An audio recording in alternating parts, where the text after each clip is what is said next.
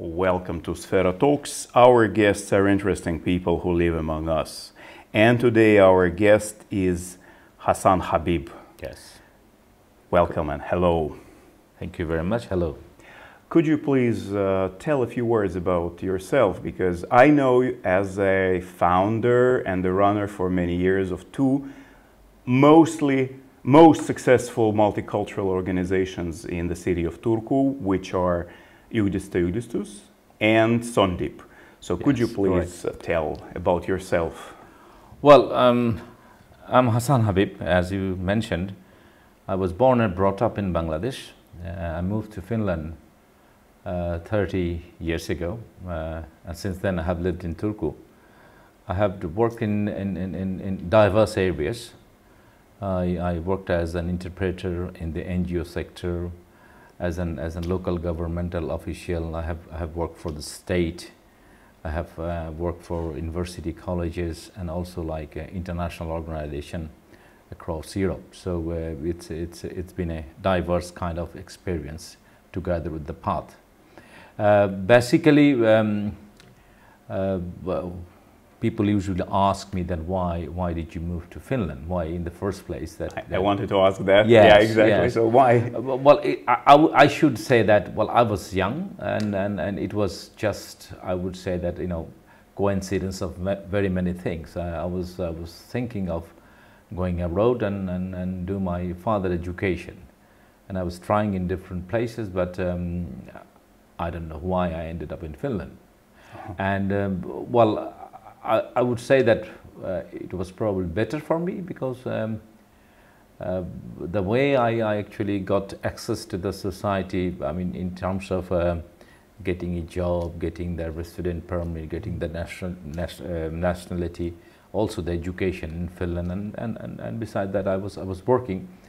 But it was rather easy for me to get, I should say, established in Finland. So it was 30 years ago. Yes. 1990 or? Yes, 1990. And how old were you? I was 25. 25? Yes. So, and you come immediately to Turku? Yes, directly to Turku. Directly? Yeah. Were you before that in other countries? Yes, I was in UK, I was in Thailand, I went to visit India. So yeah, I have visited a few countries before coming to Finland. What did strike you most? So you come to Finland, you're on Finnish ground. So what was it like? Actually, it's my background. I was very much involved in politics, in student politics, and I was having like different kinds of difficulties and challenges in my student and political life, and beside that, my father, who demised by then, and I happened to be the eldest son of our family, and according to our culture, as the eldest son, you have to carry the burden of the whole family. Yeah. And how big your family? Well, we used to be like 13, 6 of them that died, so we all together 7. 7. Yeah. So I had to make sure that my family, they get food, my brothers and sisters, they get proper educated, and so on. So I had to look for further opportunities in my life in order to earn more money and support my family. So that was probably the main reason why I decided by then to go abroad for further education, to educate myself, and also to earn more money. Yeah. So what faculty did you start in Finland with? Well, I started in the technical field, but then I actually stopped it because I was not thinking that, because I studied commerce back in Bangladesh. So I was seeking. What type, if not secret? It's not. It's like how would I say? It's like honors degree, like after the intermediate level. After you finish your college, then you go to the university, study for bachelor degree or for honors. So I completed my commerce degree. So I basically studied management, accountings, and so on. So So I was in Finland. I was looking for the right direction.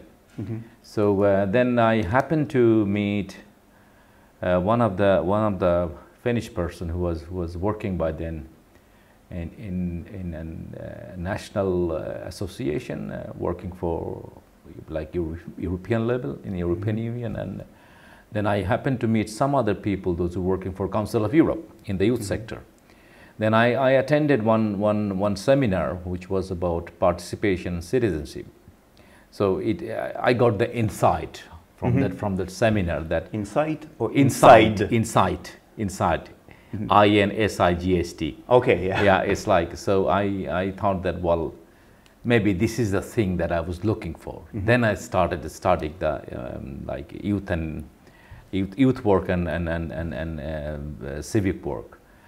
First I finished my honors, then my masters in Finland. And then I started working in the youth sector. In the youth sector? Yeah. And what was the first organization that you started? I think in the youth sector, the first organization that I worked for is Turku Youth Service for the local government. And what were they doing, and what were you doing with them? Well, basically what I was firstly like hired in a project which was coordinated by the social sector of the city of Turku. And then actually there was no multicultural youth work concept in Finland. So actually I was the one who actually took the initiative that we need to have the multicultural youth work in the Turku Youth Service. So I had to really work hard. And what year was that? It was 1997. Okay. And I really had to prove the whole department, the whole monetary group, that this is the work we need to focus on, because the amount of migration is increasing rapidly, and we need to somehow manage the diversity, and also the promotion of active citizenship, and also the promotion of integration. So I think that it took for me 1.5 years to convince the department that we need to have multicultural youth work in the city of Turku. How did you convince them? What did you tell them? Well, I was actually, as I was like actually overactive in all the area of the society. I was very much active in the National Youth Council. I was very much active in the ministry level, in the NGO sector, and also I happened to lobby the first multicultural youth work course in Lohja, like youth work college. And the principal was convinced that, well, yes, we can actually module this kind of courses in Lohja. So if you could run it and implement it, I said, yes, I will plan it. I will implement it, and I will do the report, and I will give you the report in order to assess the outcome of the 5 weeks courses. So after that, I actually taught in that college for more than 10 years. What did you teach? Youth work, basically, multicultural youth work. I mean, it included what is actually multiculturalism, what is interculturalism, what is racism, what is xenophobia, how do you create intercultural society, and how do you combat negative phenomena in the society.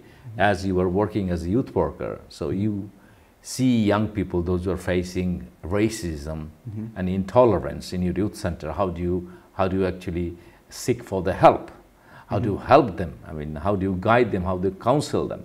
So it was. If I may again ask, it's so interesting. So actually, what is xenophobia? Xenophobia is actually a Greek word. Xenophobia means fear. Yeah. That you're afraid of something. And xeno means foreigner, or alien, that you do not know them, you do not know their culture, so you're afraid of them. So when you are afraid of them, so what you do, you just somehow try to abandon them, do not include them, or you show your anger towards them. So that is actually xenophobia. Yeah. Is it natural? Is it something that is natural for any, because, okay, there are certain uncertainties when we meet something that we do not know, right? So sometimes people fear this uncertainty. Is xenophobia natural to a person, or is it something that people learn in the society? So it goes like a cyclic order. Like, I mean, if you, I mean, you are afraid of something, which is a very normal reaction to human being, I would say. Mm-hmm. But then you somehow, how would I say, enlarge your fear and try to create certain kind of picture out of your fear and try to head the object or the person. Mm-hmm. So that is not actually neutral or normal. Mm-hmm. I would say that is actually you are taking a wrong action to somehow protect your fear, or, mm-hmm. or that you want to win your fear, mm-hmm. rather than you are not trying to win your fear, you are trying conquer to win the person. Fear. Yes, yeah. conquer. Mm-hmm. Yes. Mm-hmm. Is xenophobia widespread in Finland? Yeah, very much. I would say yes. How is it presented? Well, one of my colleague, he's also a friend of mine. He is a youth work researcher. What he mentioned while he was interviewing young people from different parts of Helsinki, that you can even feel the xenophobic look at human beings' eyes. Mm-hmm. Racism, that they don't have to, like, take any action. I mean, you can see through the eyes that, mm-hmm. that somebody dislikes you, mm-hmm. and you are not accepted, you are not welcome here. Mm-hmm. So yeah, it's. I mean, if you take a look of Finnish society, the history of migration in Finland, and the way migrants are represented in the society, in the labor market, in the job market, in the corporate sector. If you compare it to, let's say, United Kingdom or some other countries, well, here, like, you are given the job in those areas where they need it. Mm-hmm. You are not actually getting a job according to your skill or your merit. Mm-hmm. So that's like one, and like recently I saw one news actually that most of the Africans, more than 70% of the Africans, mm-hmm. they faces racism, intolerance in schools, in the labor market. In Finnish schools? In Finnish schools, mm-hmm. yes. And well, it's everywhere. I mean, I have lived here 30 years. It's a thing that I had never felt, not even a moment that I'm equal to my colleagues. I mean, I'm talking about the Finnish or European colleagues. It's like I have worked in an organization for more than 25 years. All in a sudden, one of my colleagues asked, "When are you intending to go back?" So it's well, yes. You are getting a space, but you have limited rights, I would say. You have limited access to the spaces are provided in the society. There are limited means that you could really participate in. You have limited resources. You have limited support, mm-hmm. to actually enjoy the 100% integration in Finland. So it's very much control that, okay, we are giving you observe, and some people even might feel that they're being used. They have served this country for 30 years, 20 years, 25 years, and all in a sudden they have a feeling that they're just abandoned. Mm-hmm. So it's I'm not blaming any individual or I think it has to do with the structural thing. Structural. Yeah, mm-hmm. And it has to do with the mindset. Mm-hmm. It is deep inside. I mean, giving you an example, like How you say gypsy people, right? Yeah. Roma, like minorities here. Yeah. They have lived here like more than 500 years. Yeah. I mean, you can even see nowadays how they are being treated, how they are accepted in the society. So it's. I remember I had a talk with you several months ago. You just mentioned at one point that 100% integration is impossible in Finland. I still remember that. Yeah.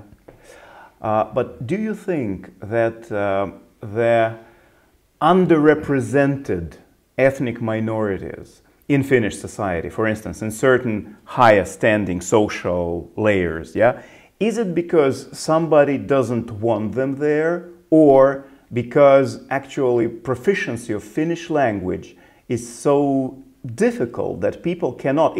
Maybe in UK, like English is an easier probably language to learn and to use to operate. Finnish maybe it's a difficult language, and people coming from abroad, they cannot really become proficient in Finnish. I think it's one way to stigmatize people. That like foreigners or migrants, they don't speak proper Finnish. I know many Finnish people, they do not speak proper Finnish. They do not know even how to properly write. So you do not speak the language as good as a native Finn, but that doesn't mean that you're stupid. Of course, you have other skills. You may know how, even better than another person. Although your language vocabulary or storage is a bit less than the native born Finn, but I think that it's not the way to actually judge or evaluate a worker.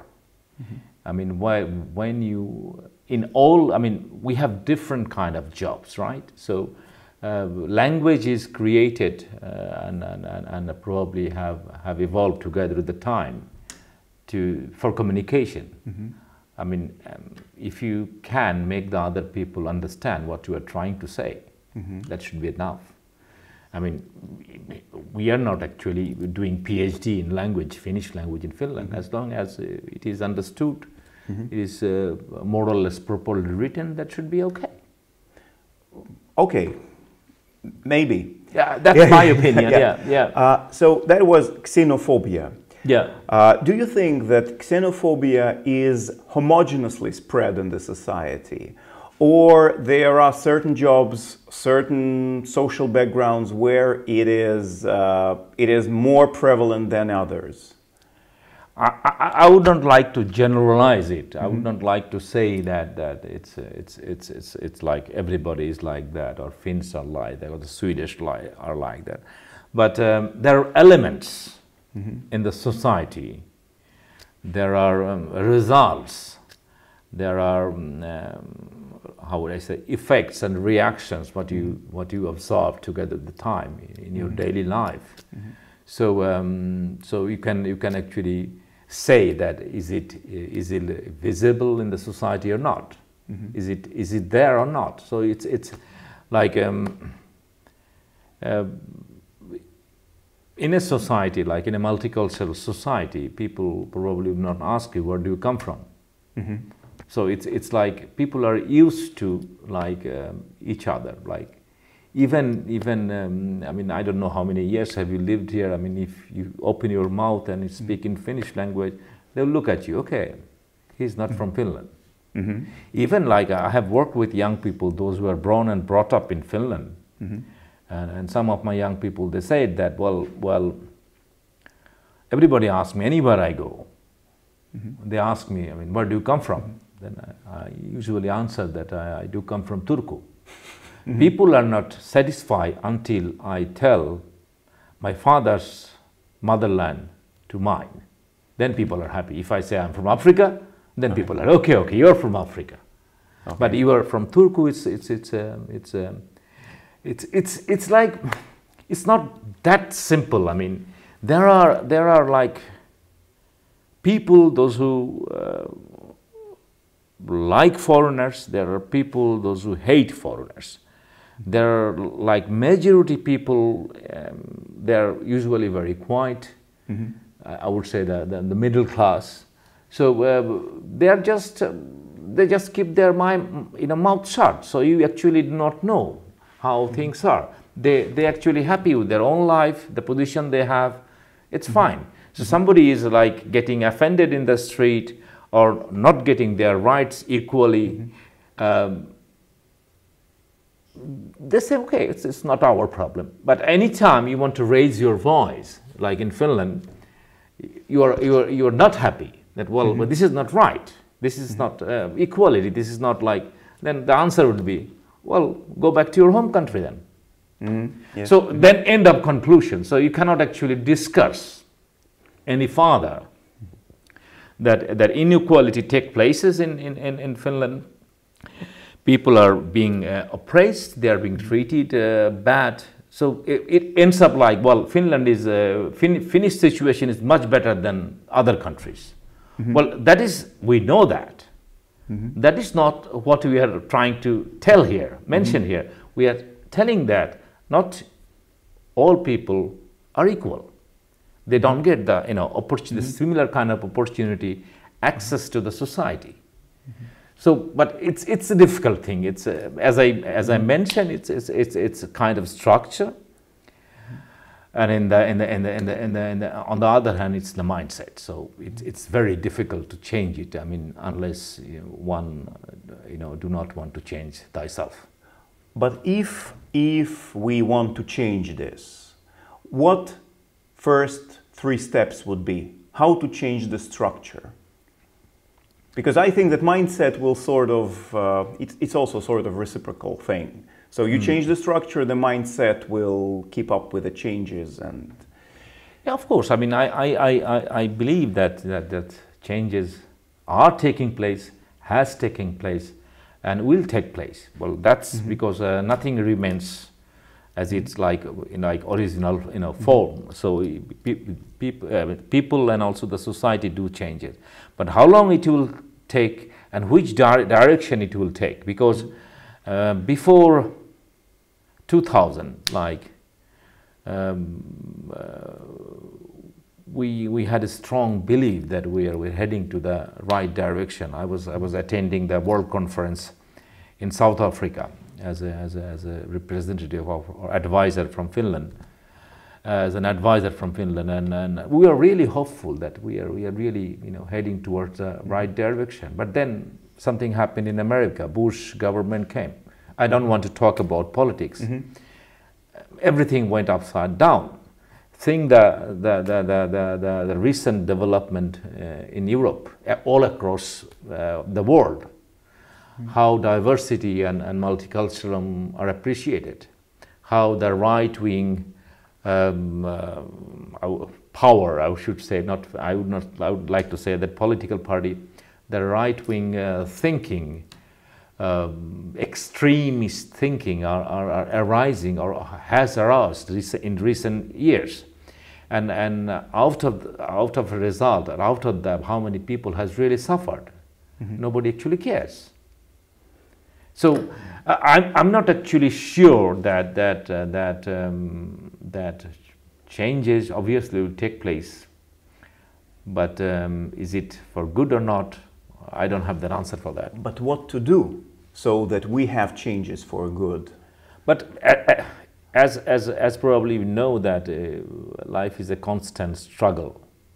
So if you are like fighting for the good things, you have to keep on fighting, keep on combating to establish your argument and fulfill the hope you and the society has.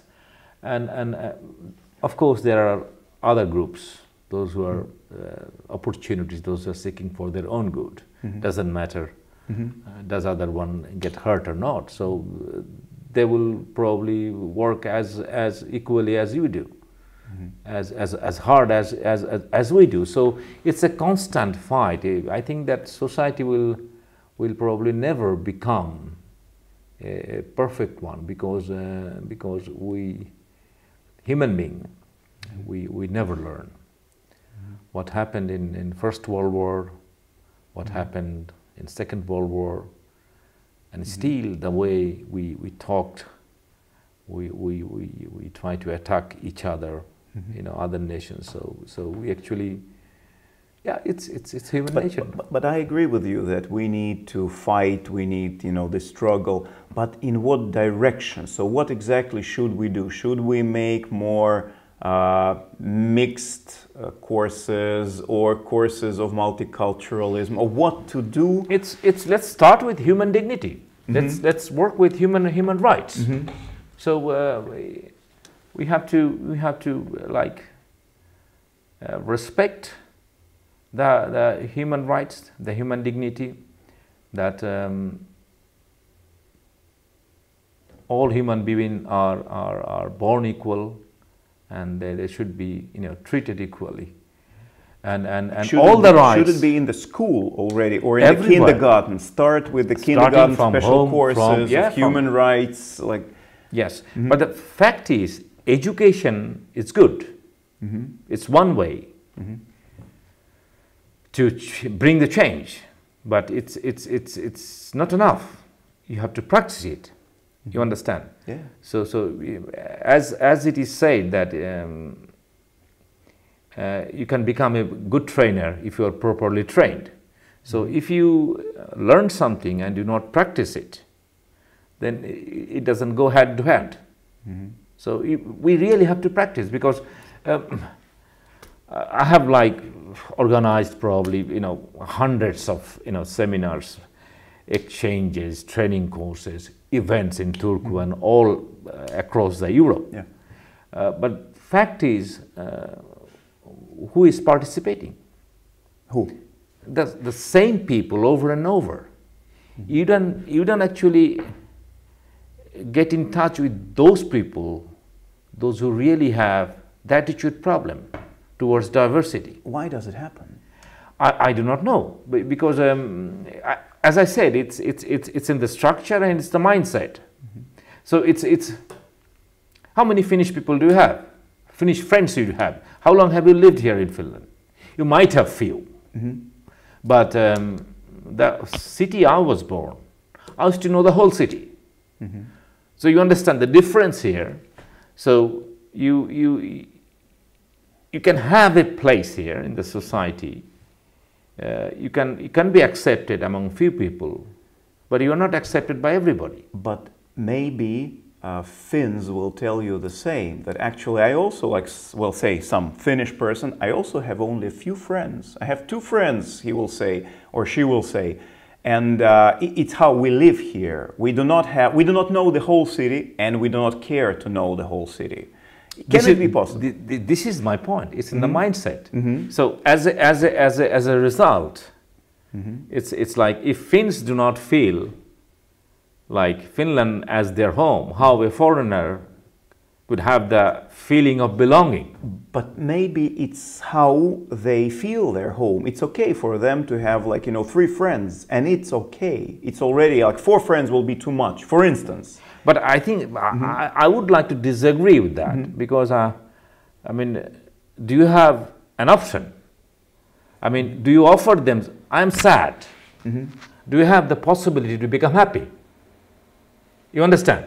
So if one just argue that, well, I'm sad, I'm miserable, and I accept it, this is my life, this is how I am. But my question is, okay, fine, I respect your point of view, but is there any other possibilities or options for an individual to become something else than what it is, what he or she is? Do you understand my point? Yeah, I absolutely understand, but I might see how Finnish people can see it. They say, I'm not miserable. I have 3 friends and it's enough. I don't need a 4th friend, because 3 friends give me enough happiness I need in this life. And I don't need to know all these people in the city. I'm okay with that. So it might be also, it might be the mindset that is not miserable, that is not unhappy. No, that was an example, miserable. That was not I just gave an example. But I think that it's when you talk about, again, about the multicultural society, so or intercultural society or a diverse society, so it should follow the norms of all the culture. It's not only how the Finn, would like to think or how they feel about themselves. Because, of course, I mean, if you want to talk about integration, that of course the possibility has to be given by the majority society, but also the majority society has to learn new things from the new culture, new society. Because if everybody, Finland is a kind of society, we have this and this and this, so meaning a person coming from different culture and different religion, so if the person wants to get integrated, so actually it's not integration, it's assimilation. So he or she has to forget everything that she has with him or her and accept the new one, because this is how we work. But that's not the condition of the multicultural society. Multicultural society means that you just don't have one way of living or understanding things. You have a diverse way of living and sharing things. I understand, but I can argue from a different perspective. So, for instance, people coming with their culture, with their norms, and for not only Finnish society, but I would say in general Western European society, certain norms are considered barbaric. For instance, female circumcision. Yeah. Definitely. And I mean, like, you cannot just say, okay, it's okay for you to come and we will try to circumcise our women so that you feel nice and welcome. Or, for instance, having several wives. Again, it's considered a norm in certain parts of the world, polygamy. It's not considered a norm. Actually, in Sweden, it's okay if you come from other country and but my purpose. What norms? How can we say that? I was talking about the good things that we can learn from each other, and of course, respecting the law of the country. So that goes above everything. What I'm trying to say,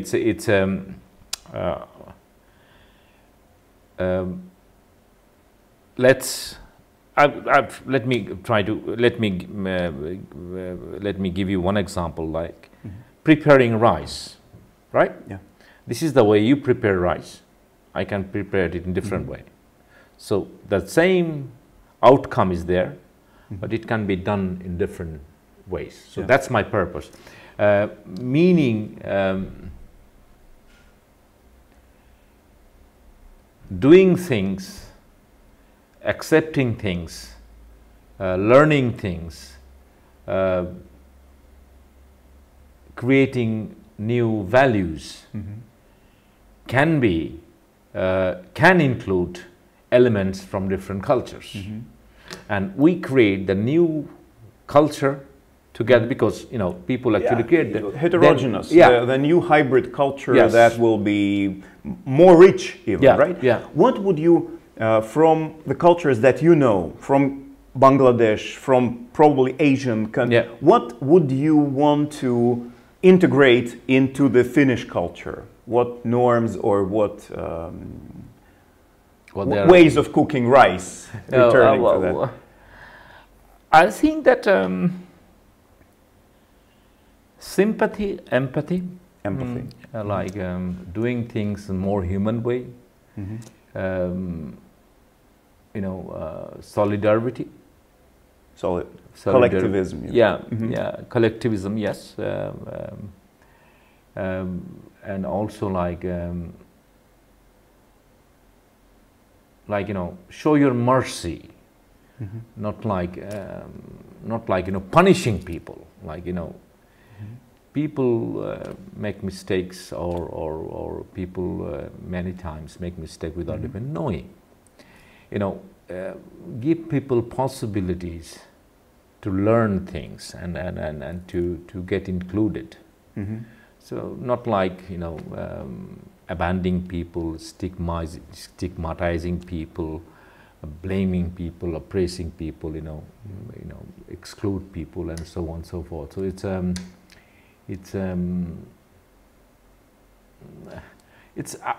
Finland is, in many ways, Finland is much advanced than Bangladesh or India. I'm nobody to tell, what they should learn, but what I would appreciate from my personal point of view, it's like everything is for us, like as a collective meaning.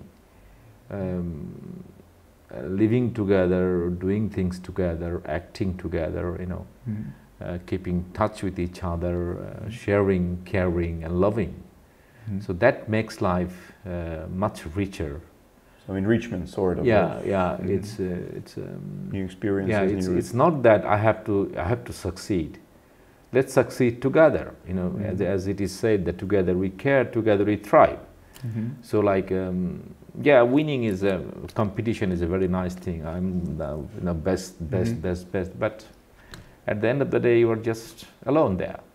But again, sort of counter arguing, the most individualistic country, the most competitive country, United States of America, is also the most prosperous country. Can individualism versus collectivism be one of the keys to development of the economy, to development of modern ways of medicine, science? Can it be that actually this individualism is not that bad? But the question is, what price do you pay for that? I'm not saying that either or, neither nor. I'm saying that, well, everything has its price. So what price America pays? I mean, look at the news. Yeah, I mean, the situation. Look at the way the things are going. Look at the way they're like withdrawing themselves from World Health Organization and then blaming other countries. This is not the way, actually. Just to make profit or be the winner of the world or the country or But I mean, like this withdrawing. You just lose the harmony of living. Yeah, maybe, but for instance, this withdrawing or these many negative things, they probably come from the political establishment. But individualism, it's also behind Apple, behind Google, behind Facebook, behind many fantastically successful endeavors that make our life better. But I mean, think of Facebook or Google or Microsoft. Yeah, Microsoft, of course. So it's not one person who is actually taking the company on the top. Absolutely, but there is a leader. There is Steve Jobs, there is Bill Gates, there is Zuckerberg. Definitely, but still, it's a community in the same time. So actually, like Bill Gates, what he talked about pandemic long time ago, he actually donated millions of dollars. Yeah, that was fantastic. Like so I think that although he made profit, he got probably earned like billions of dollars, but he had some good purpose, and I think that Bill Gates can be one example that although you are very individualistic, but you can show your collectivism in another way, doing good. Well, he did. He's a fantastic fellow, actually, and what he's doing is fantastic. Togetherness. Yes. YHDESSÄ was before Sondip, or how? Yes, before Sondip. Why? What was the idea? How did it come to you? Well, actually, there was a project in the social office in Turku. So I was involved with that project. So I think that the project ended at the end of 1997, and we few fellows, like one was from Vietnam, another was from Kurdistan, me, few Finnish of our colleagues, and we wanted to carry on the good work the project was doing by then. And we actually initially established one forum that will create some magazines talking about multiculturalism, try to create some events so that people could come and get to know about other cultures and so that people could live in harmony together. So that was the purpose. So working together with the team for a few months, then we decided that we have to establish one association, and we did it in 1998. I do not remember the month, but we few people established the association, and initially we did not had any space, but then we got the space from the city. City contributed with the space. Then we applied for funding from the EU, from ELU-keskus. Then we got the funding from yhdistys. And since then we actually did very many good jobs in Turku.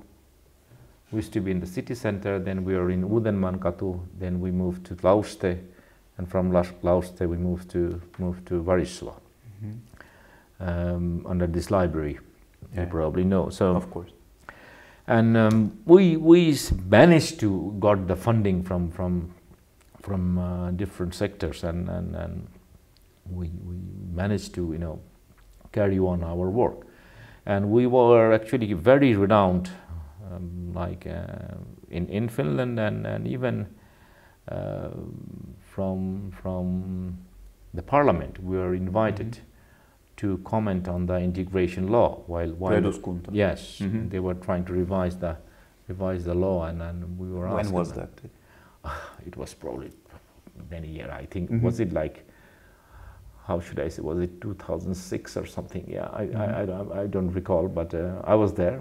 I was talking there. But we always had like good people on board, and I would like to say that some good Finnish people, those who were really devoted to carry on the work and wanted to see a different Turku. For the next generation. So more multicultural. More multicultural, yes.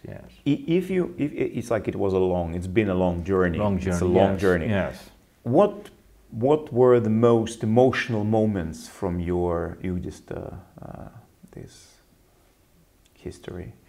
Well, I was a chair for Together Association. I would say that for more than 10 or 11 years. Then all in a sudden there was a pressure on me that I cannot, from outside, not from the association, from outside, that you cannot continue as a chair. Then why?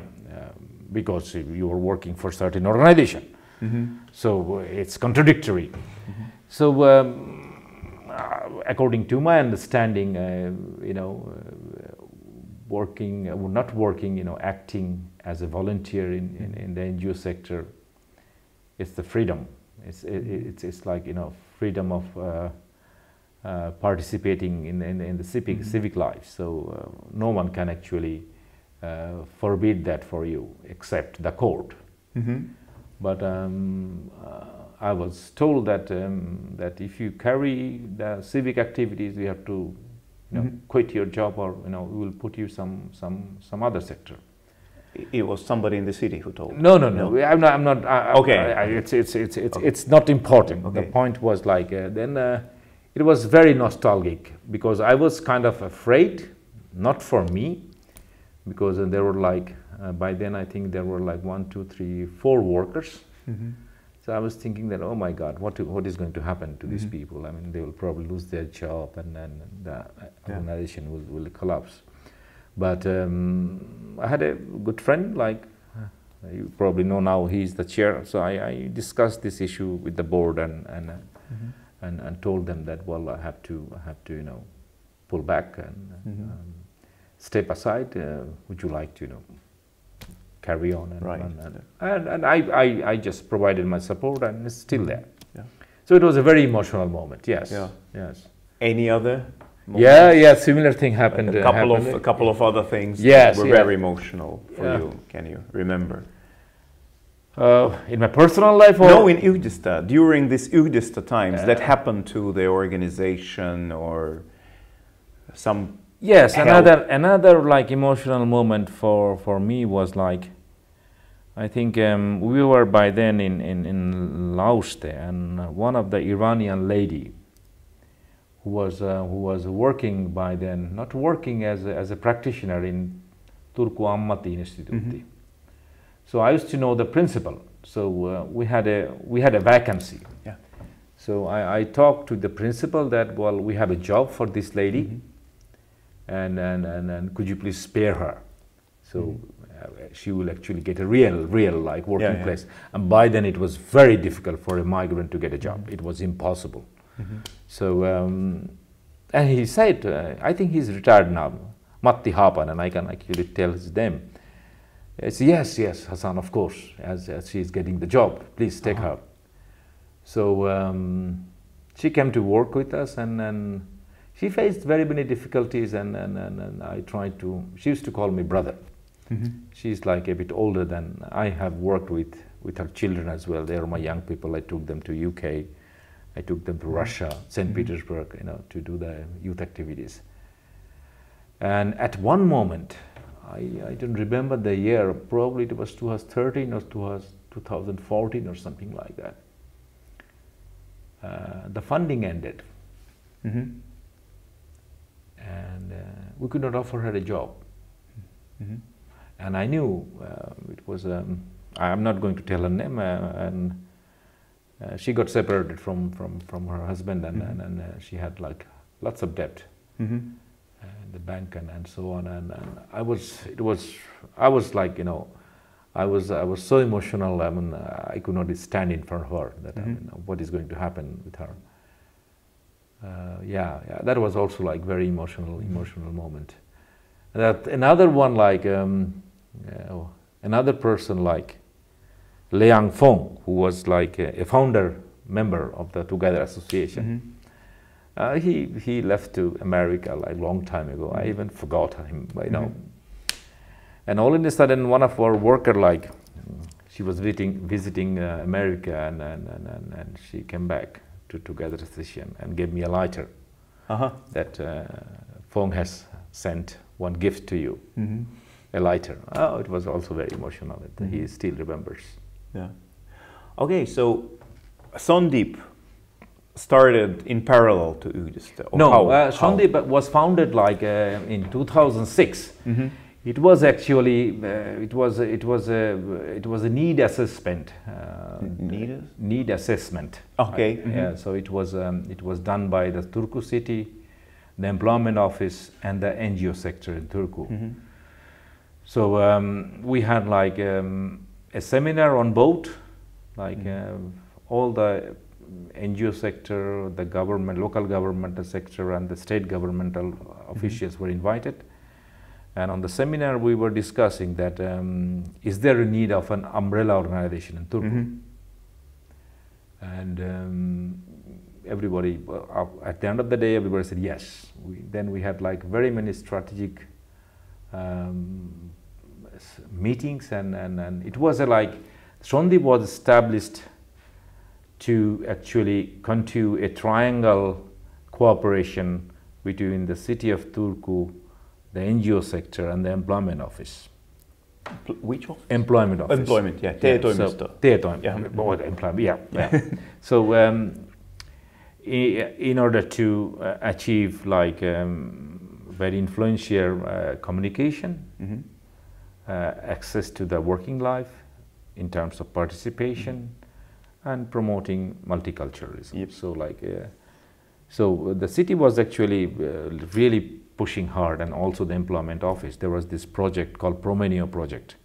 The worker had this agenda, like to establish this NGO, and I think that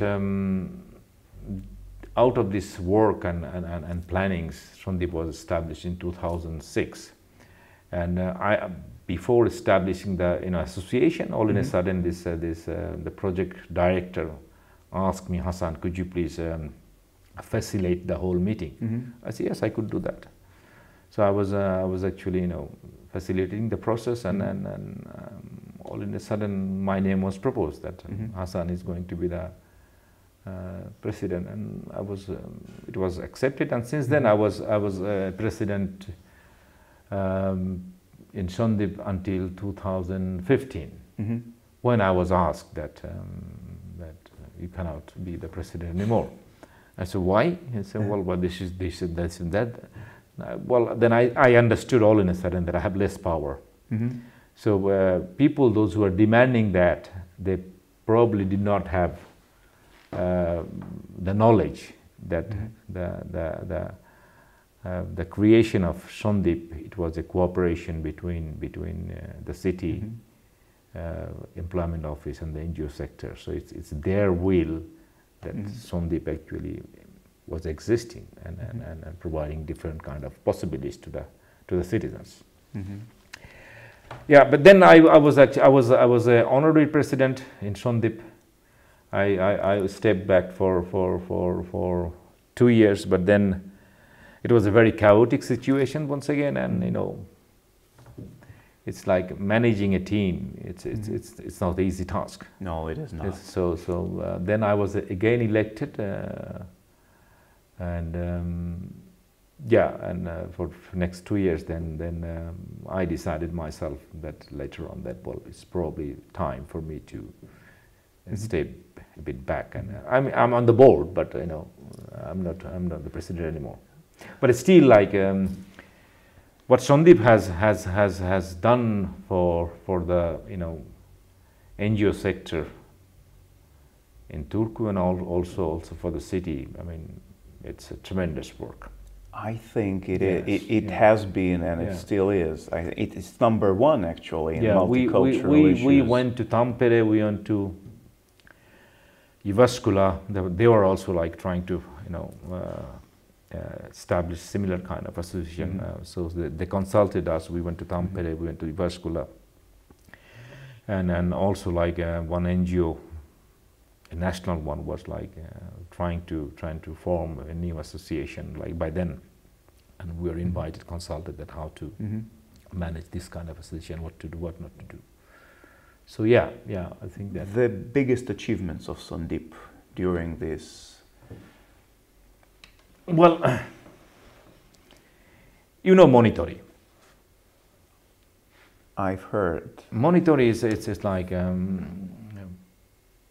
people, as the city actually provides counseling services.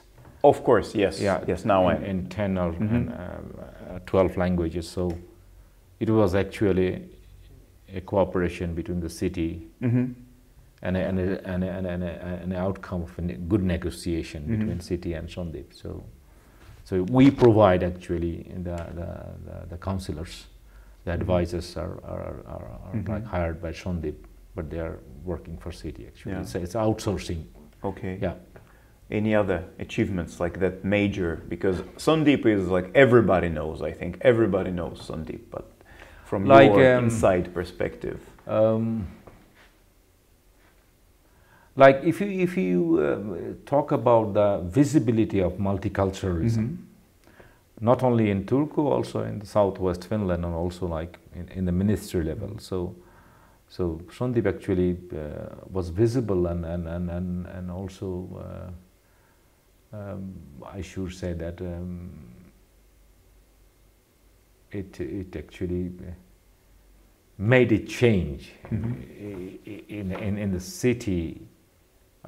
I think both together association and the multicultural associations can hire people, can be a position in the employer. Yeah, that's true. Yeah, in a negotiable, like in a partner, viable and liable partner, like in the partnership, I would say. Yeah. If we think about employment in Turku and in Finland, and employment of new citizens of Finland, which ethnical backgrounds are better employed than others? Is there any statistics or perception of this? There can be, but I'm not familiar with that, because they are making like different kind of statistics and so on. But I would say the Estonians, Bosnians are the best among the employed. In the city of Turku, if you talk about Bosnian communities, most of them are working. Like maybe less than 2 or 3% are not working or something like that. So they are all basically employed. They are most of them, but there can be different reasons for different individuals not to be at work. But also like people from Kosovo, they have done a huge improvement in the corporate sector and also in the working life.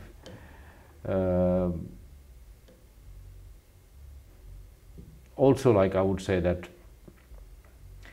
Asian people in general, like accept people coming from the Middle East.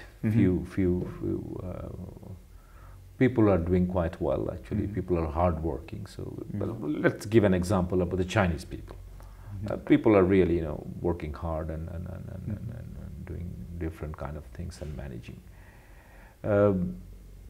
But I think that in the IT sector, I would say Indians or Bangladeshis, they are the Sri Lankans, they're doing good. Russian people are I mean, I would say that most of them are okay, but there are some, of course, yes, yeah, of course. I do not know the exact figure, but it's still, I mean, among the migrant groups, there are huge potentials. Think once, like, I mean, I was one person. I was doing my work, running my unit, and I was running 3 different associations. Creating projects, fantastic. Creating projects for them, managing, all the stuff. So I think that there are I know lots of people among the minority communities. They have got lots of potential, but they're not simply given the opportunity.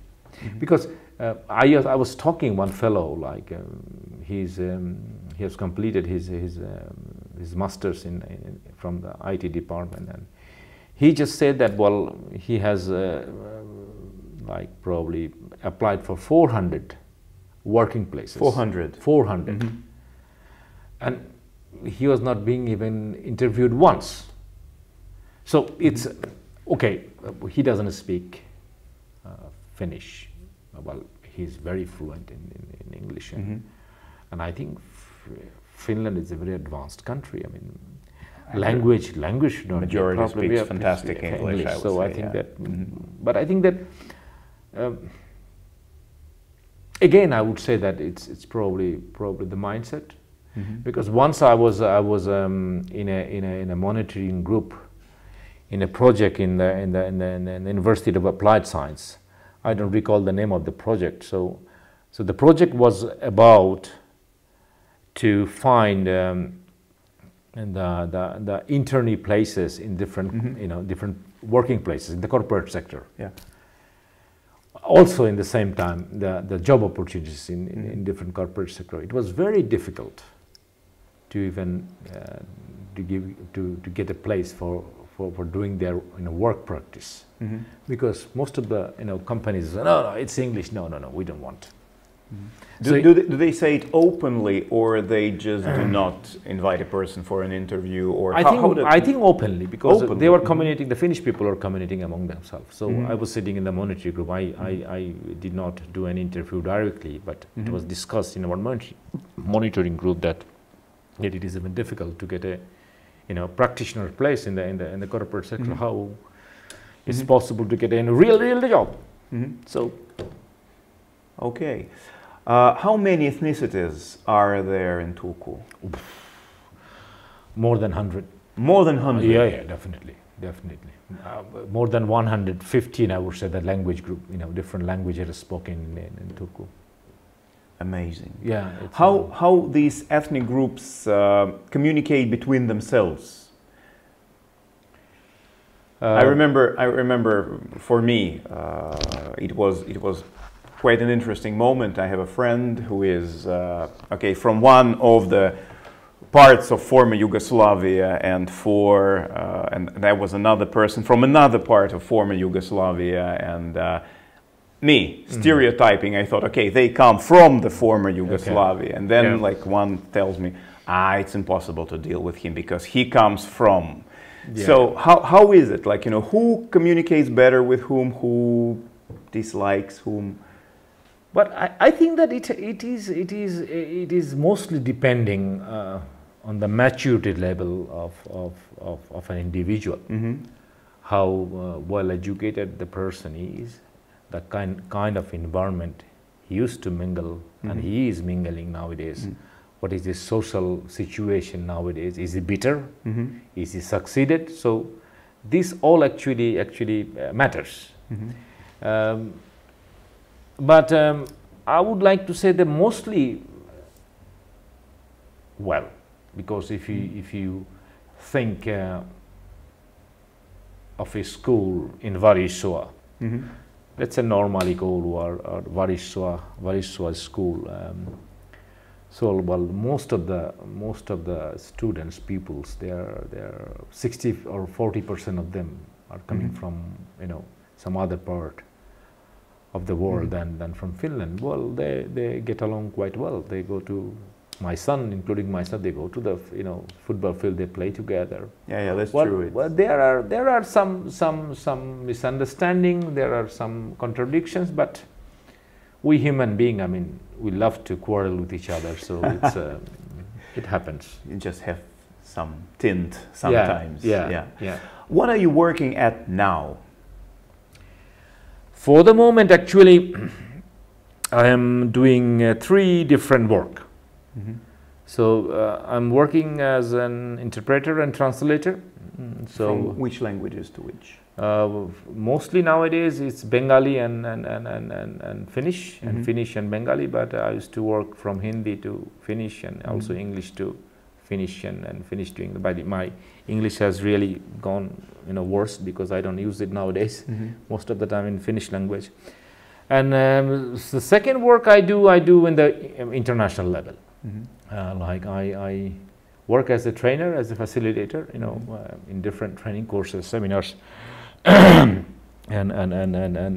symposiums. Third thing that I just started this job a few months ago because it was really kind of very interesting. So it's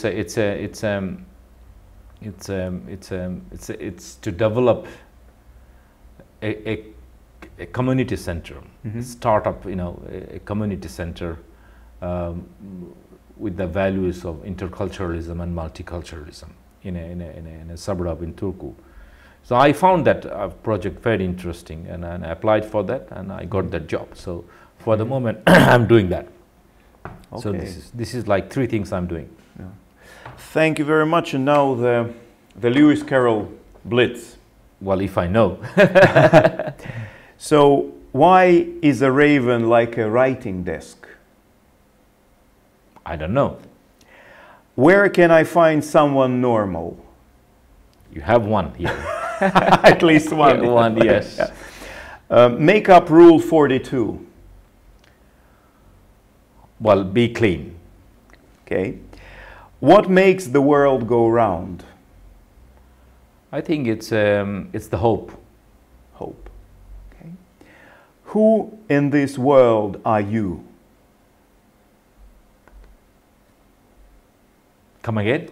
Who in this world are you? Who are you in this world? I'm an actor. Actor? Yeah. The best way to explain is? To explain. To be in dialogue. In dialogue. Yeah. What would happen if everybody minded their own business? Well, then we do not have a common business. One of the deep secrets of life is? To be happy. What to do if you want to get to a place you want to be?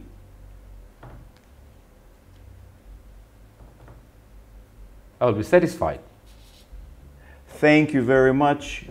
all the best to you, all the success to your endeavors, and thank you for what you have done already. Thank you very much. Thank you very much, Sergey. And that's all talks. I hope the same for you. Thank you very much. And that's all talks for today. Have a great tomorrow.